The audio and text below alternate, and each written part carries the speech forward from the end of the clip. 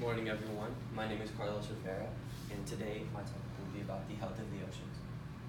Specifically, about my research question is, to what extent do oil spills along the Gulf of Mexico negatively affect the marine life? So my argument is that the oil spills are harming a large majority of the sea life in the Gulf of Mexico. So oil spills, what are they and when do they occur?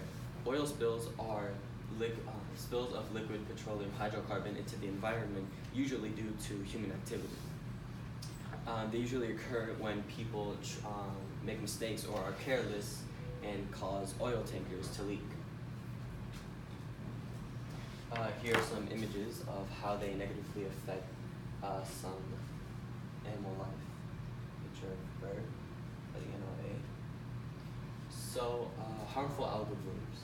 Harmful algal blooms occur when algae grows out of control, and when there's too much, there are toxins that are put into the water that ultimately can mix with the oils, which cause a very dangerous effect and can harm many of the animals. The effects that they have specifically on the Gulf of Mexico, they're harming many species of sea turtles and dolphins, including the loggerhead and the hawksbill, and causing long-term effects, for example, chronic epilepsy, heart disease, and reproductive failure.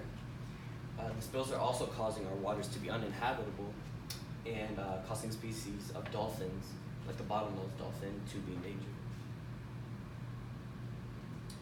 Here's an example, a famous example, the red tide, which is near Florida in the Gulf of Mexico.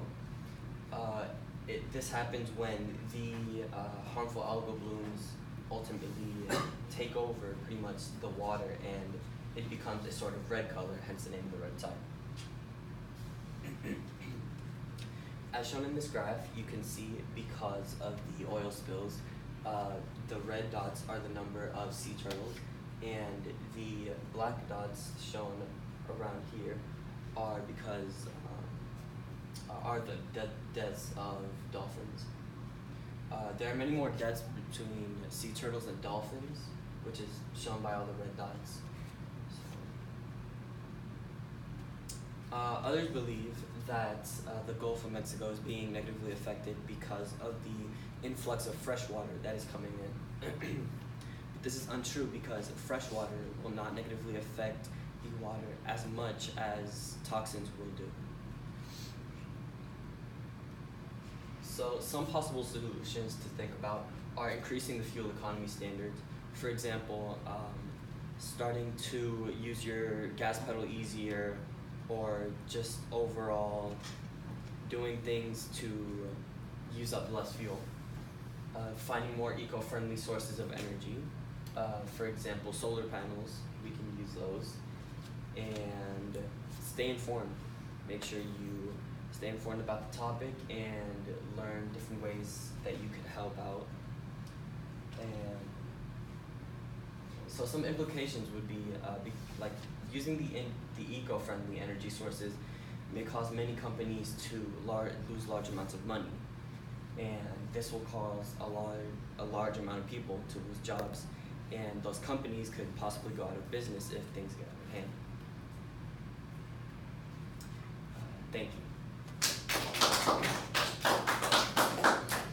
All right, two questions I have for you. Yes, sir. How did your research question evolve as you moved through the process of research?